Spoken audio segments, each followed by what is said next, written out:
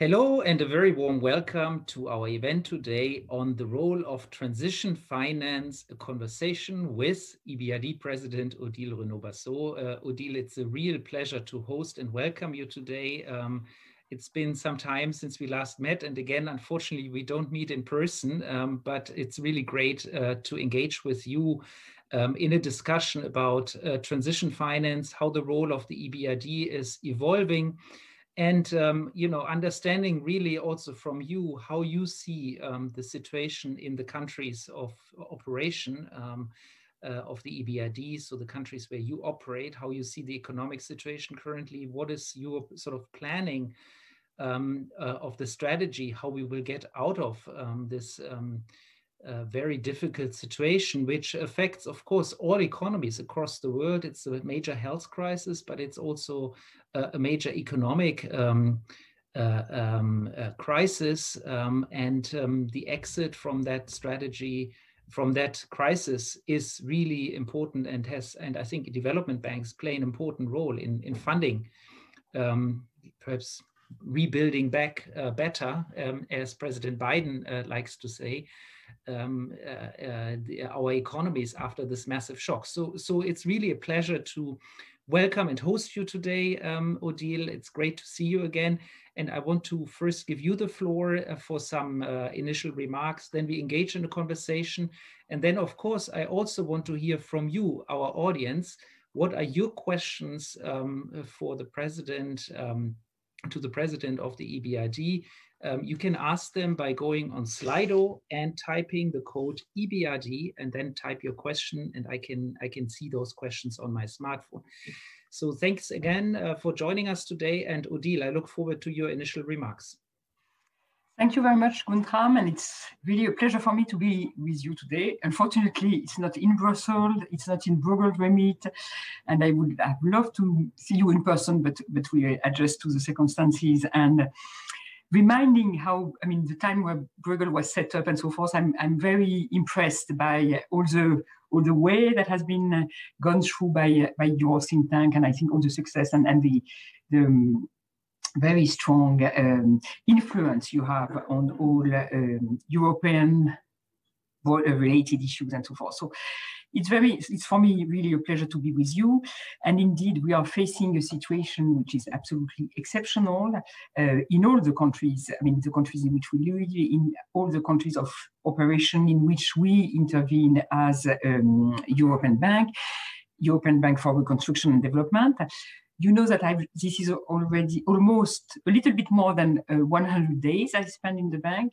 And I must say I've been very impressed by the reaction the bank has, to the crisis, how it provided support for the countries of operation, and how we see the next steps. But I mean, that's also, this year will be the 30th anniversary of the EBRD. And I think it's also an opportunity to see all the ways that has been gone through with all the transformation of the bank, while I think remaining at the very strong on its core mandate, which is to accompany transition, to accompany economies moving towards a more market-based economy in countries that are committed to and applying the principles of multi-party democracy, pluralism, and market economics. So that's our mandate. And I think that during the crisis, we focused very much on how we can provide support targeted to the crisis. It's the biggest crisis ever that countries of operation have known since World War II. I think, of course, the biggest since the creation of the bank. And when the bank realized the magnitude of the shock that would be likely to come in the spring 2020, in March, we decided to implement to launch what we call the solidarity package with new instruments in order to tackle what was the emergency. And it's very much, it echoes a lot what has been done at national level with liquidity support, debt restructuring for companies that had difficulties to pay back. Support for vital infrastructure that in order to keep the activity of this vital infrastructure open for the benefit of the people and so forth. So we really shifted very quickly our support to these emergency needs.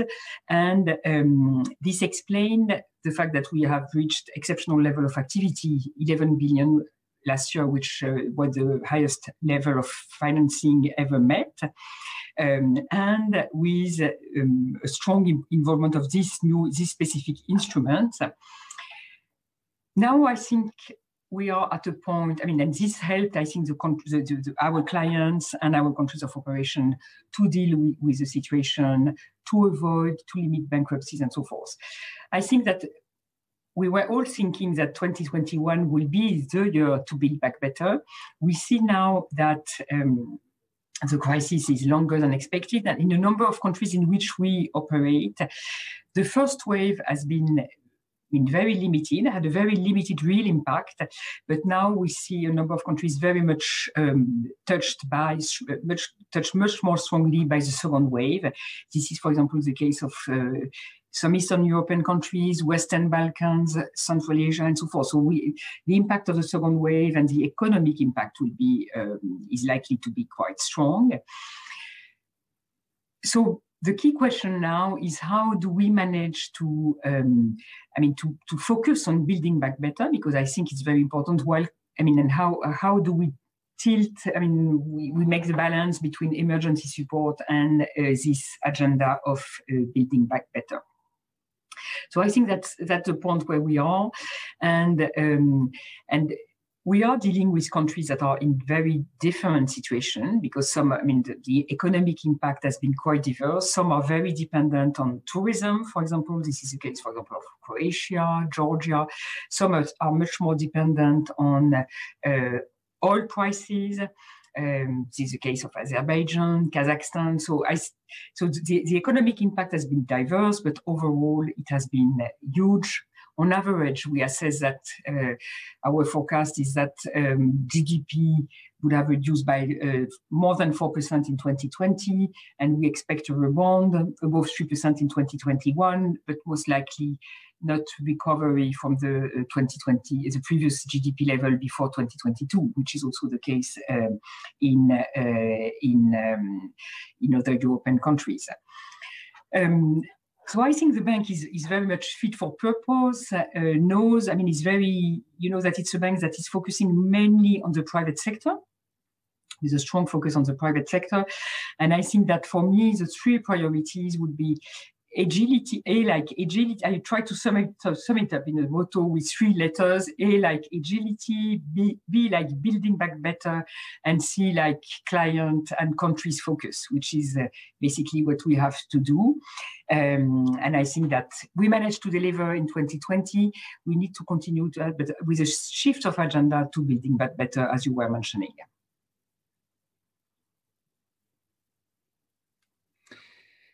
Thanks a lot, Odile, for these introductory remarks and also for talking a bit about your strategy at the end. So the ABC, it's a very nice, catchy slogan.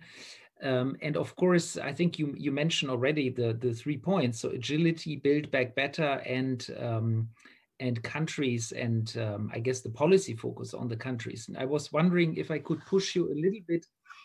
I mean, you talked already quite a bit about the build back better, but let me still push you a bit on that point, just to give us a sense, perhaps with some concrete examples also, how the EBRD can help. I mean, in a situation where we have the health crisis, we want to get out of this health crisis. Let's say we will towards the second half of the year have the relatively universal vaccination. Let's hope that this will all work out.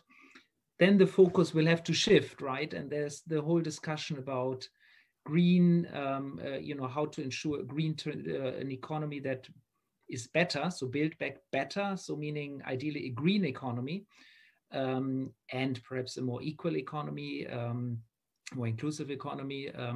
So how do you see these priorities, and how do you see the bank fitting in there and really supporting also the private sector in this transition to a new economy?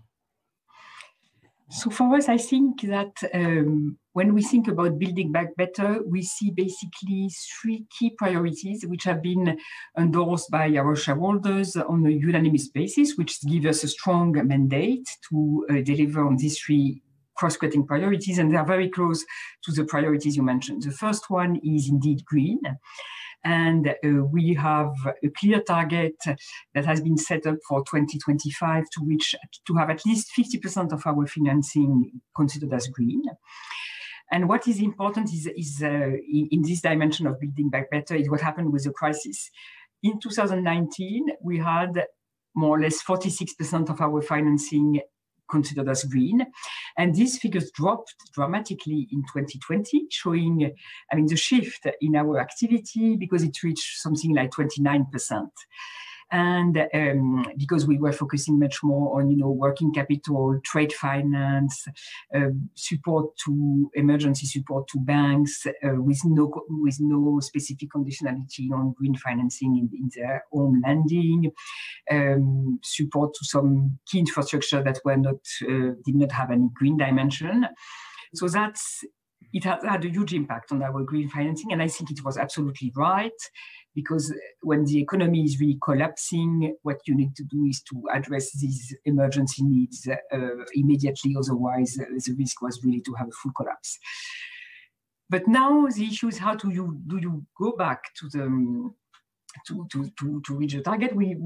Our shareholders have put a high level of ambition with a target of 40% in 2021, and we already see that it's going to be a big challenge because with the crisis being longer, the second wave, the risk of variants and so forth, you can still see a lot of emergency needs, and longer-term projects, there is a risk to see them postponed, see them not seen as a key priority and so forth. So that's something we really need to focus on and to be very serious about in the discussion with all the countries in which we intervene. The second priority is equal opportunities and inequalities, with also a strong focus on gender. We intervene in a number of countries where gender equalities is a very important issue. And what we are trying to do is really to bring this agenda of equality, of opportunities, of training and so forth at the forefront. And how do we do that? We use the financing we have, for example, to develop a strategy, to help our clients to develop a strategy to address these issues. For example, we had a big project in transportation in Egypt, and in relation to the financing, to the loan we provided, we developed with the company of public transportation a strategy to fight against women harassment in the transportation. So that's a way to, and I think that it's proven very efficient. There had been a big communication campaign and so forth, and that was a way to address this building back better with financing a project which per se was good for the city and so forth, but not necessarily aiming at inequalities. And the third priority is digitalization. And we see a lot of that already taking place because there has been in our countries of operation a very large adjustment, like everywhere, to digital, like we are just showing today. So adjusting to new means of working, new means of delivering, of working with the clients and so forth. And this will be one of the third priority we have. And to do that, I think that we will work on financing instrument, support to technology companies and so forth, but also a lot of support to SMEs, advisory support to help them, adapt their instrument, their tools, their way to work to the new challenges. We've already provided a lot of support in the context of the crisis.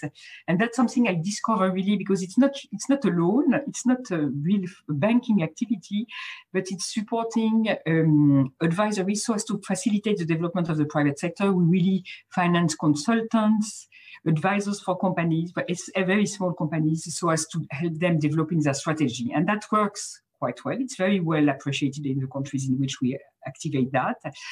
And it's a very powerful tool to, for example, develop digitalization. Of course, the big challenge will be,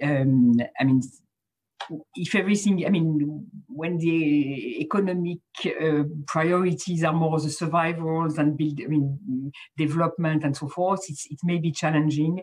But I think that there are a lot of things that can be done that can be very efficient in the very short term for supporting the activity and so forth, while on the other hand, preparing the ground for a better future.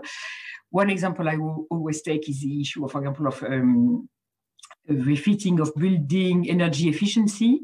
This has a short-term impact on the activity, so it's a good project for a recovery plan, and because you spend it has short-term expenditure, providing work to people in the building area and so forth. And on the other hand, it's very efficient in the long term to contribute to the climate challenge. So there are ways, I think, that we can do both, but of course, it will imply a lot of work. One big challenge I will see for us is that we have a big objective to have at least 75% of our financing in the private sector, and an ambitious climate target or green financing target.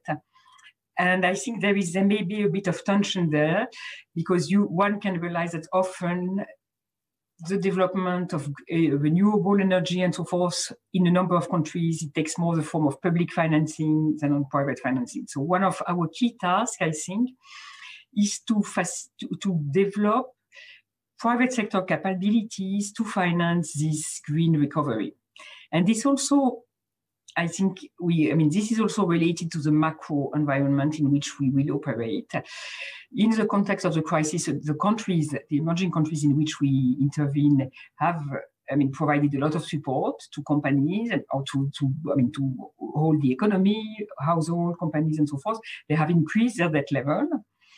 So over time, this will be a challenge. It's not, they have overall debt level lower than what we see in the euro area or in the US and so forth, but still for emerging countries, this may provide challenges in the long term for market access and so forth. So developing the private sector financing, private project and so forth, including in infrastructure, renewable and so forth, is something which is absolutely essential, I think, if we want to, and not relying only on public infrastructure, if we want to deliver on the climate objective.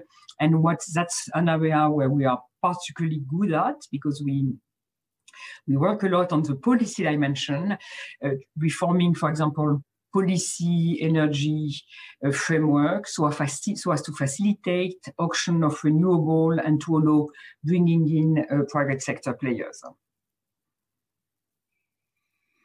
Thank you.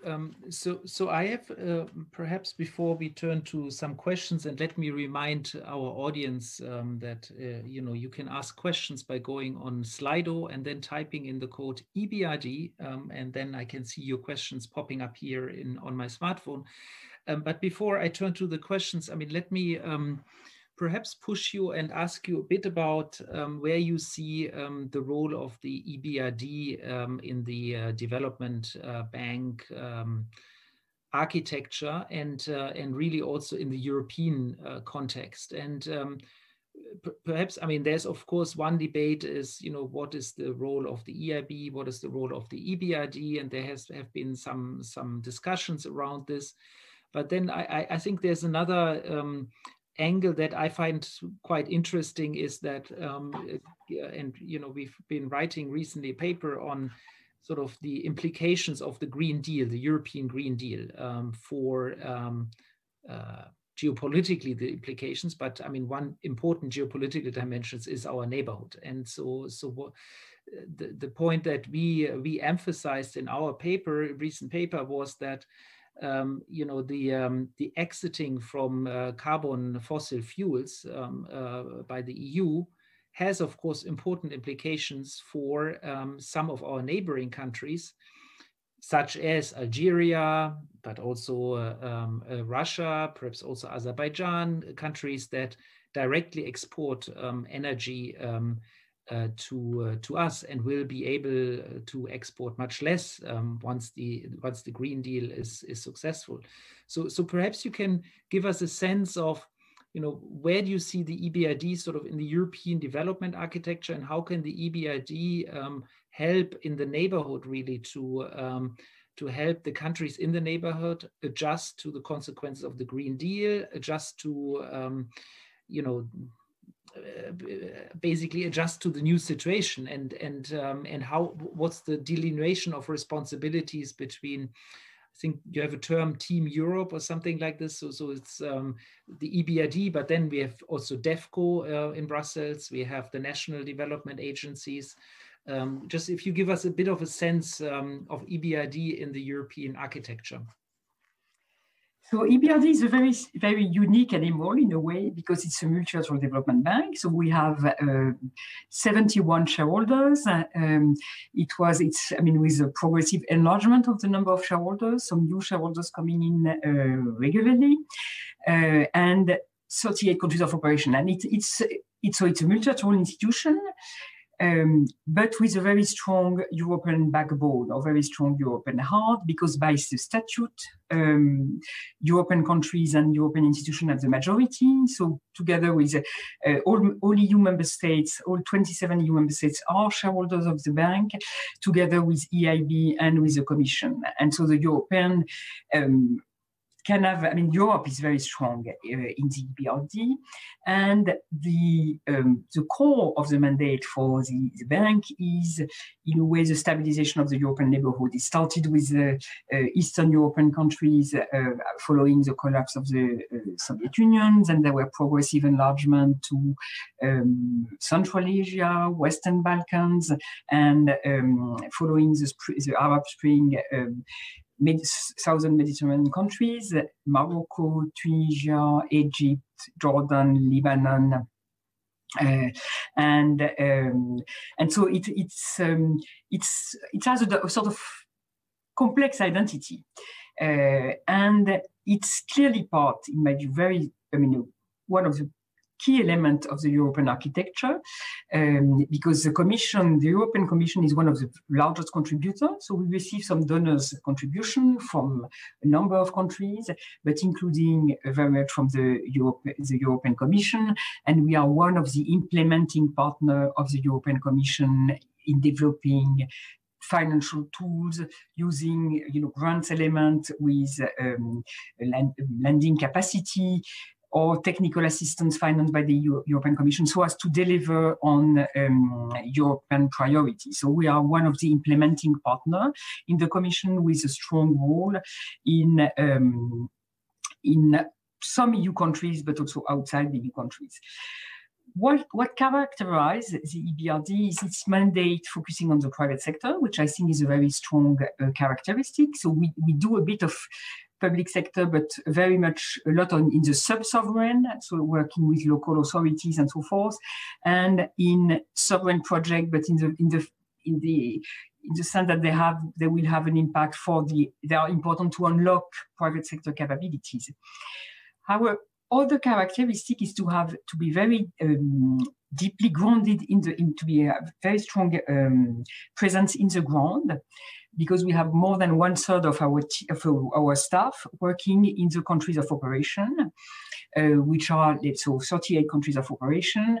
And third characteristic, I think, is to bring together financing and policy.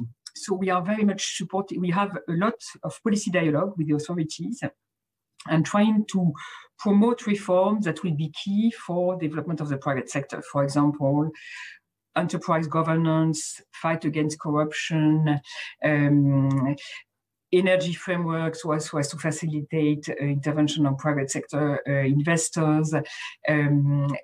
Sometimes some reforms related to training. So we really look at, when providing some financing support, accompanying that with policy dialogue, policy reform, promoting reform that will be important to transform and to ensure the transition of the country. And that's very, very specific and important features, which makes us very much like really development bank with a strong reform agenda. And in that sense, we are very different from the EIB, who has a much bigger balance sheet, but doesn't consider itself as a policy maker, but really as a rule, the policy taker with policies being defined by, I don't know, the Commission most likely. So we have a very different approach. And way to work. EIB is much more Luxembourg-based, very small, no team in the ground, or very small representation office, and much more working with large tickets. The average size of the EBRD project is 5 times or 6 times smaller than EIB. So we are able to finance very small projects, like 3 million financing and so forth. So we're really going into the detail, and as the smaller projects for SMEs in the country of operation, having representation not only in the capital, but also in the economic centers and so forth. So very much boots in the ground, as we say in the bank. So that's, in a way, I think that we are very complementary with the EIB. And as I was saying, we see us as very, clearly part of the European architecture, and being able to deliver on some of the European agenda. What's important to note is that the priorities I was presenting before are completely, the same than the EU priorities. And from my perspective, from an EU perspective, I think the EBRD can be also a very important player in terms of bringing together non-EU partners to support the transformation of the EU neighborhood, the financing of the development of these countries. And in a way, when the Commission is really willing to develop the geopolitical agenda and so forth, I think in my view, the EBRD can be the bank on which the EU is has a strong influence, so as to develop its agenda at a broader scale, bringing on this agenda the US, Japan, and so forth. So I think in terms of geopolitical reasoning, it's a way for the EU to be able to project itself a little bit like Japan has the Japanese Development Bank, or the US has the Inter-American Development Bank. So they are strong players. They do not have necessarily the majority, but they are very influential in the dynamics of this bank. The last point I wanted to make is one of the value of the EBRD in the European architecture. It is the only institution where you have the beneficiary countries, so the countries of operation being also shareholders. And that's an important way to develop, to ensure that there is an alignment on the agendas. And so we are intervening also on areas which are very sensitive for Europe, as I was saying, for example, the Western Balkans. And in this area, for example, we work very closely with the Commission in the Western Balkan Investment Framework, where we have a sort of very integrated framework where we discuss policy priorities, and with a strong leadership from the Commission from this, and then coordinating on the financing and ensuring that there is all players are working together so as to deliver with the maximum efficiency. So that's why I think we are very willing to work very closely with the Commission, and in order to be effective in the countries in which we intervene. We also intervene in areas where our presence is very important. I would say, for example, Central Asia, to counterweight because it's areas where, for example, big players like China are also very influential. So having another MDB is very present on the ground and working closely with the authorities at the highest level and so forth is also a very, powerful instrument so as to ensure that financing is provided with the highest standard, in the transparent manner and so forth. That last point is actually a perfect opening to a question that we got here, and so let me push you on that point raised by Gerhard Stahl.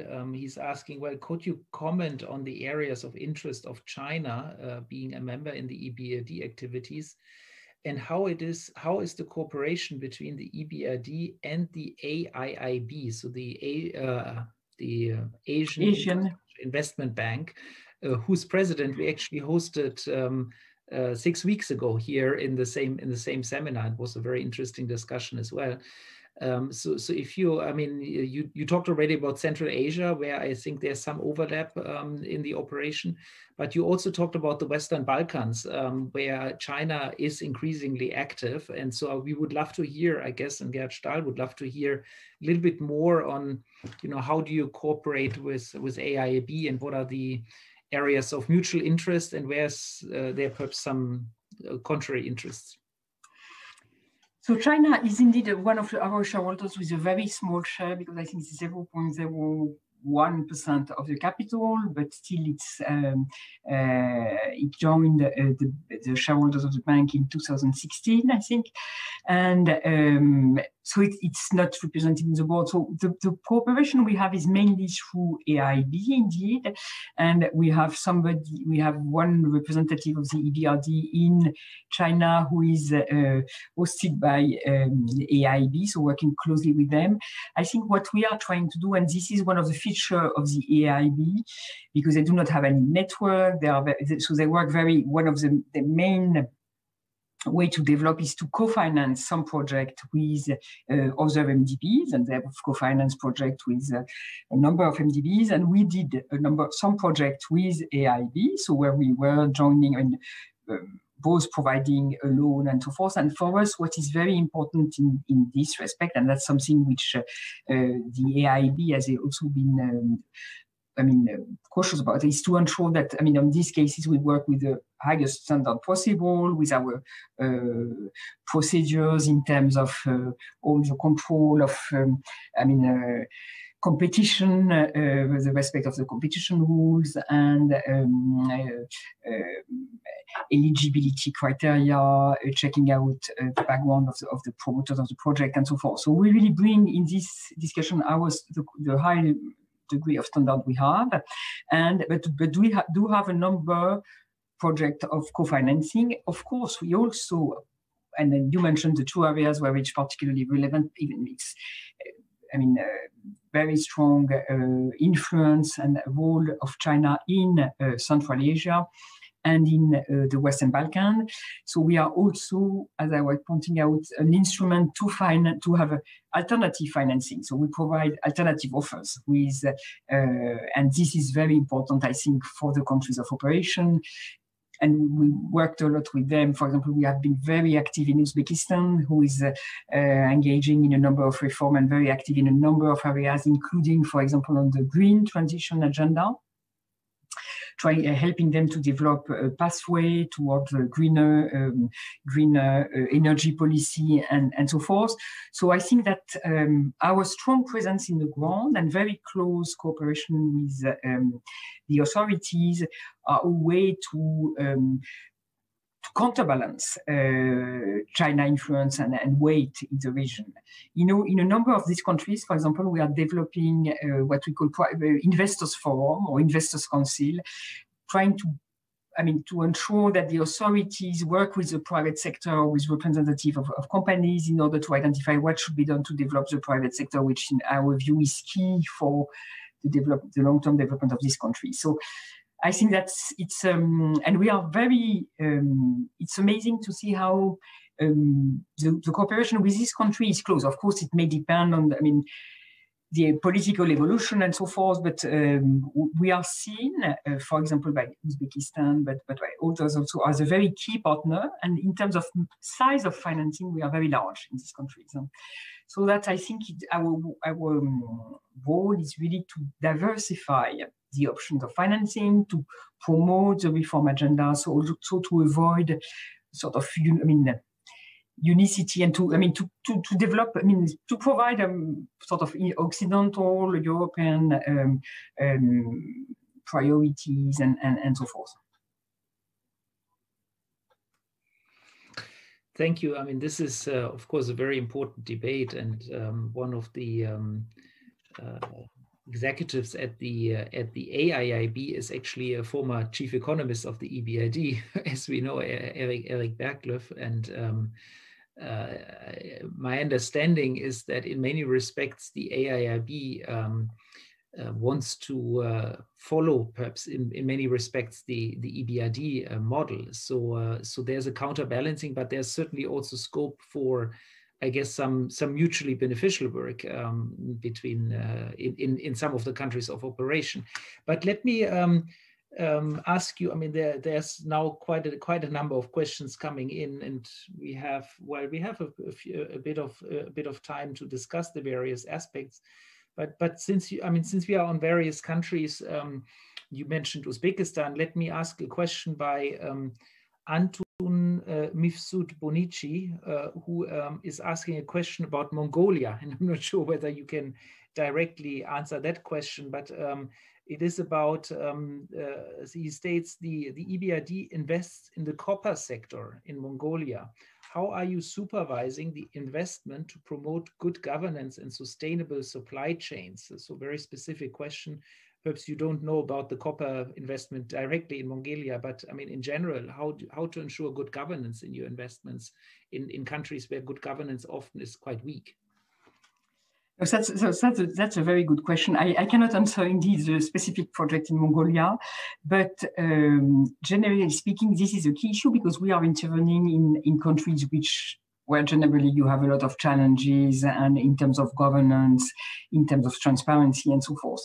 So what we are doing is first of all, choose with whom we work. And for example, there are countries in which we know that we cannot work in such area of the banking sector because, for example, the interests are it's too closely related to the public, some policy makers or some high policy figures. So we really select and have a lot of due diligence to select the people with whom we work. And in this area, I think one of the key assets, as I was referring, we have a very strong presence in the countries of operation. So we know very well the environment. And when you have people who are, working in the countries, they have a much better grip and understanding of the links, the relationships, the overall environment, and so forth. So this is the first thing we are doing. We also have some. So then we work also closely in the countries in which we intervene with NGOs, civil society, so that, we have a dialogue with them, they can bring us some concern and so forth. So this is a way also to be sure that, about what we are doing. We have also have internal mechanism with possible appellate body for if NGOs or CSO consider that there is a challenge, for example, in terms of working labor condition, or so there is also the possibility to have this external overview of what we are doing, and these are the tools we are using to ensure that we are working in the best condition. It's difficult to say it's 100% waterproof and there is no issue, there's absolutely no issue, but we are putting a lot of means in this area. And the last element I wanted also to mention is that very often when when this is key and when there are really a problem of governance, either we have, it's part of the discussion we have with the authorities in terms of the overall framework, and this is done very often in relation with IMF. For example, I will take the case of Ukraine, where the overall legal framework, rule of law, and so forth is part of very high in the agenda with the IMF, the European Commission, and we are part of this discussion. And where there are issues more specific, and there also I can take an example with Ukraine. We had invested in a big infrastructure project, which was very important for the country, for development and so forth. But the agency monitoring this infrastructure were very poorly managed with very big problem of governance. And one of the conditions for us to provide some financing was really a deep change in the governance. And we will monitor this and we disburse only if there are some progress in this area, and we think that this is safe enough. So that's what we do. Of course, it's always a judgment call and so forth, but I think that we are well equipped to deal with these difficulties. So we have a question here on perhaps more on the side of the company at the company level, and what kind of support one can give on the one hand to SMEs. So there's a question by Catherine what are the specific ways in which SMEs can receive support?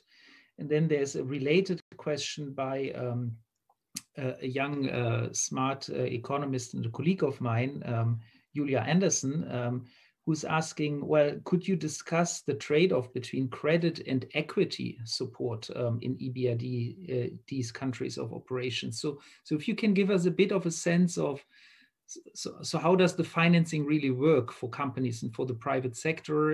Is it equity? Is it debt? Is there a trade-off? What about SMEs? I think that would be quite interesting.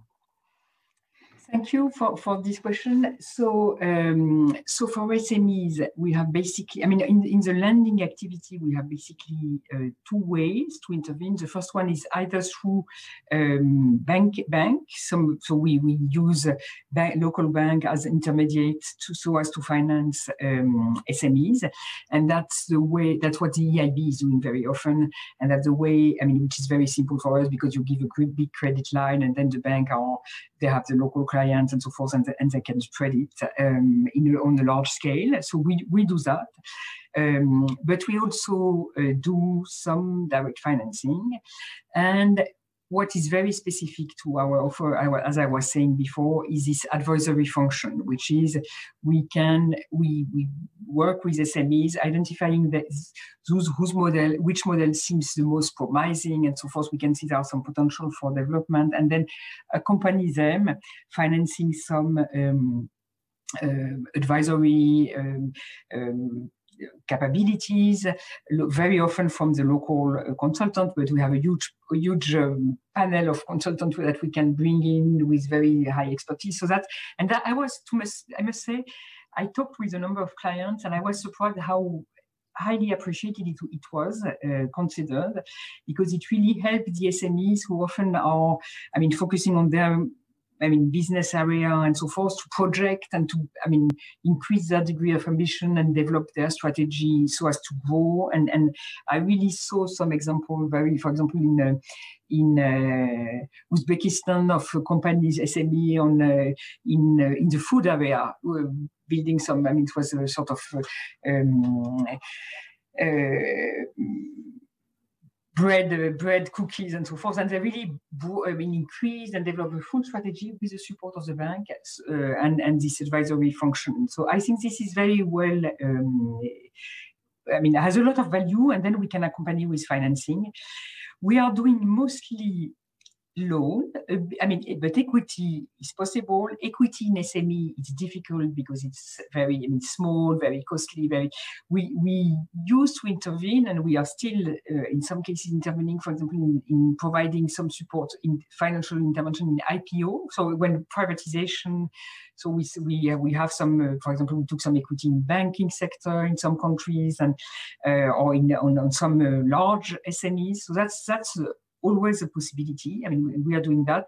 Of course, this costs us a lot in terms of equity and so forth. It has it's seen as more risky, so has a higher cost in capital.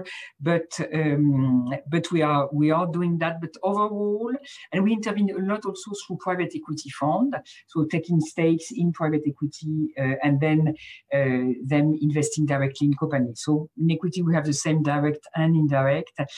In terms of size, it's smaller, but I think this is an area which we want to develop. Because we will probably see also when getting out of the crisis that companies need more equity, less. There will be quite leveraged probably and more leverage than before, and so all the kind of support we can provide through equity will probably, or quasi-equity, will probably be on high demand. So that's something we are aware we want to develop.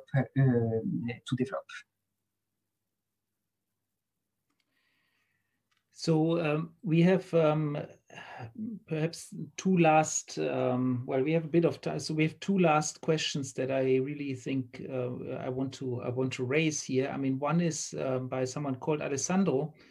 He asked about the EU taxonomy and whether or not the EBRD will adopt it to support the Green Deal.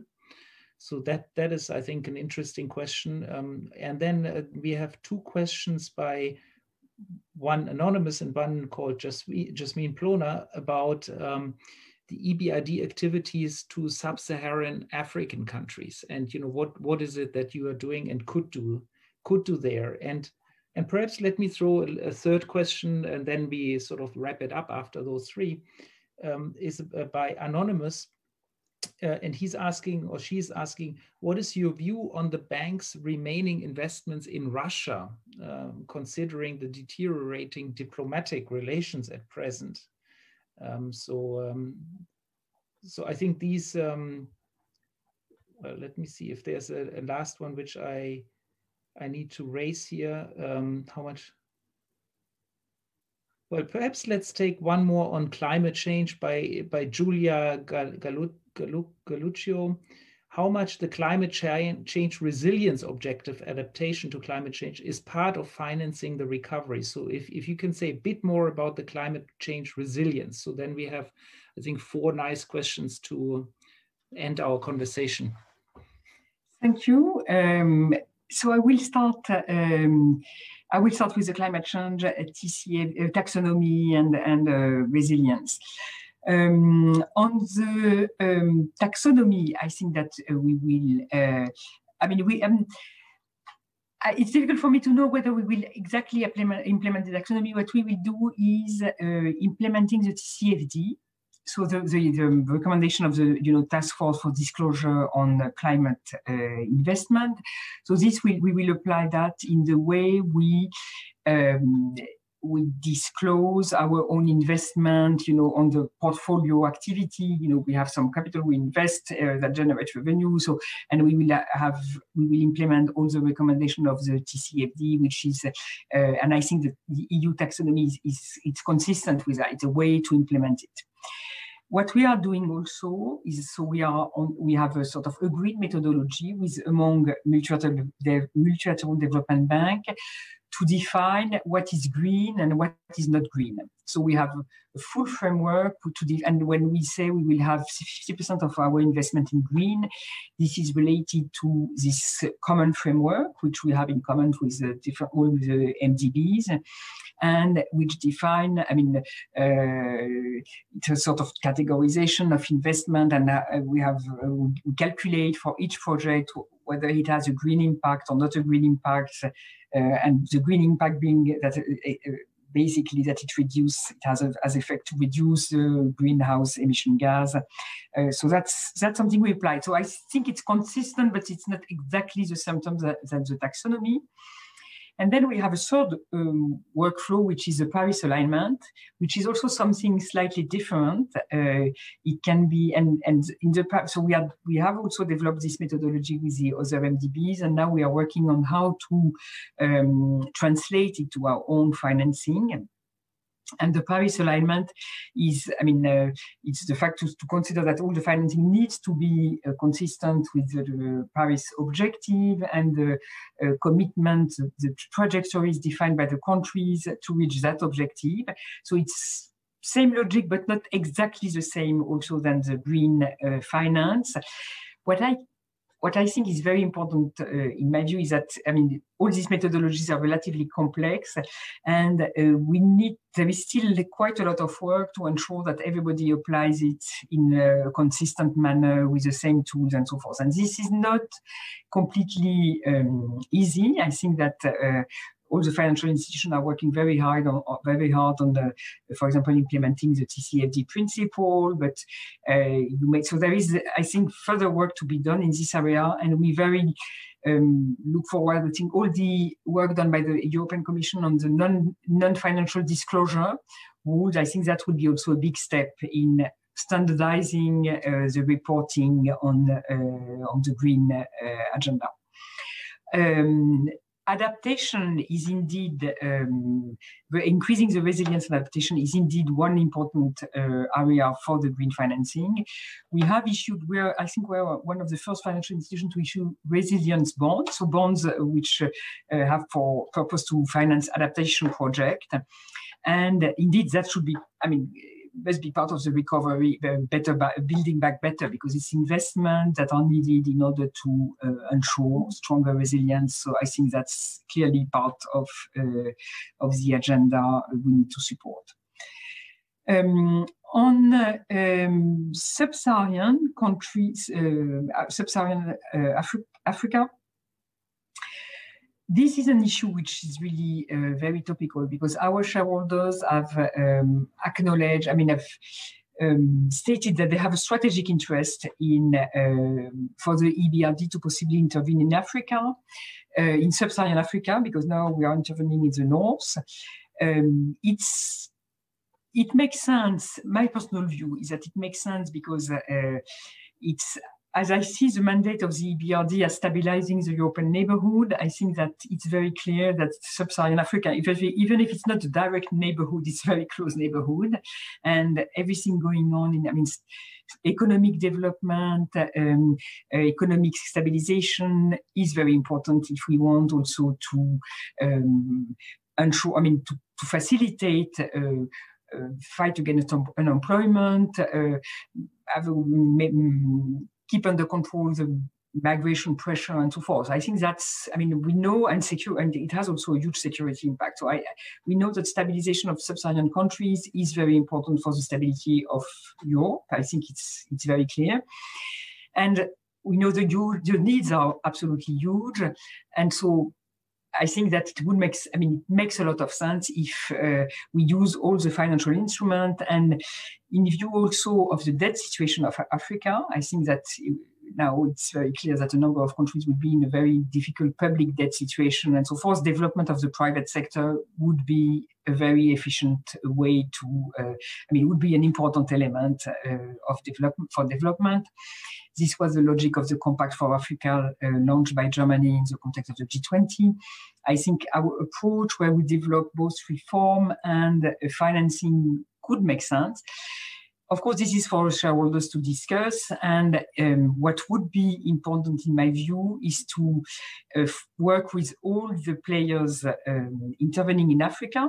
And that's where, I think cooperation with African Development Bank, but also bilateral institutions which are very present, KfW, IFD, and so forth, are important players in these countries, so as to ensure that we do not intervene to crowd out other players, other financial institutions, but really to bring added value and so forth. And I think that, as you know, we expanded in the Mediterranean region quite successfully, being able to increase the overall volume of financing and bring new projects. So I think that we should be able to do it in Africa, but this is still to be decided and to be discussed. In any case, I think it should be very incremental and progressive, because this new geography quite challenging. So I think we need to start and learn from focusing on few countries at the beginning. But of course, it would be a big step again for the EBRD, and I think that we would need also to work closely with the EIB so as to ensure that we complement each other in this area. And then the last question was on Russia. So on Russia, we are not doing any new financing since 2014. So only managing the portfolio, and we had. So it was one of the main countries for investment before. So we had quite a radical shift. No new financing in Russia since 2014, and then it corresponded to a very large increase of our activities in Mediterranean countries. So now we are managing our portfolio. It's reducing progressively, no new money at all. Exceptionally when we have a sort of, for example, equity share that needs to be, we need to protect our interest, but it's decreasing progressively. I think it's, very strong, clear policy guidance from our shareholders. Russia would like to get more support from the EBRD, or at least on technical cooperation. But at that stage, this is not what we are. We are not engaged into that. Of course, we see. This is very much dependent on the evolution of the geopolitical discussion and the tension and so forth. And I think that the recent development will not will not alleviate the tension, to say it mildly. But Russia is an active shareholder, and they keep an interest in the EBRD. I think there are some cases where we can support, for example, Russian companies investing in third countries, but this is not investment in Russia, so that's a different kind of activity. But of course, I mean, the situation is what it is, and as I was saying, it's very clear now, and it's also true, I think, for the EIB. So we have a sort of standby situation. I can't resist just asking you a tiny last question, which relates to, I mean, the Russia situation, but it's about gas pipelines, and also because there is this question. Funding of gas pipelines, is it compatible with the Green Deal and the green ambitions of the EBRD? And of course, that's climate discussion, but it's also geopolitical discussion. If you can say one word on that, I think that would be very interesting. I mean, the gas discussion is very, very, I mean, topical currently in the EBRD, because we are dealing with countries, and I would not address specifically the pipeline, but more, I mean, gas project. And it's clear, I think, I mean, and then it could be different between upstream, development of upstream capacity, and then using gas as a source of energy. It's clear that, I mean, this is a very challenging question, but we are dealing with countries which are currently, a lot of them are very dependent on coal. For example, when you look at the Western Balkans, 70% of the electricity comes from coal. So, and the level of development in some countries is very, very behind. I mean, much more behind than the EU, and also the consumption, I mean, the use of energy consumption per GDP and so forth, much lower. So the challenge is, I think, to see whether gas has a role to play in the transition or not, and under what condition. And I think that, in my view, it's very difficult to deny for some countries very strongly dependent on coal that gas may have a positive role to play, positive contribution. But then I think we need to avoid to lock in some, I mean, very long-term capacities that will not be phased out later on, to postpone some investment in renewables that would be more beneficial. So I think it very much depends on the starting situation, country by country, the commitments to the Paris alignment, in what pathway it develops, and so forth. But it's very, and I think there is one important element, a point I wanted to make. Countries must be consistent. I mean, our shareholders and everybody needs to be consistent, and not to be more, demanding for third countries than what we are doing for ourselves, in a way. And we have to take into account the level of development. And, there is this approach on differentiated responsibilities and so forth, and this needs to be taken on board. So we are trying to develop a strategy which is consistent with this principle, but it's quite, a lot of discussion around that right now. And very up-to-date issue, I must say. Very good. So I think our time is up. Thank you so much, Odile, for being here with us, and really answering all the many questions that came in. And you've seen we've traveled from Mongolia to the Western Balkans, to Uzbekistan, to, of course, the countries of operation, to EU taxonomy. So we covered a lot of ground, which shows really how important and how big the bank is, and how much also I'm sure many of those who watched us care about understanding what you're doing, how you're doing things. And so I think it was a very helpful and informative discussion. So thank you so much, Odile, for joining us today. And thank you to you, our listeners, for listening, watching us, and being so active on the questions. Until next time, bye-bye. Thank you, Odile. Thank you very much. Thank you, Gunther.